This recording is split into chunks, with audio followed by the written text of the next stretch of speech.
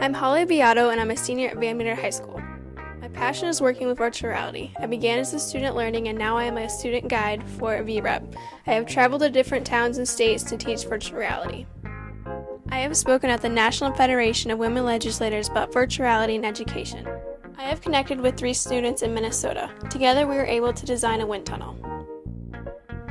I plan on attending an Iowa college while pursuing the teaching of virtual reality.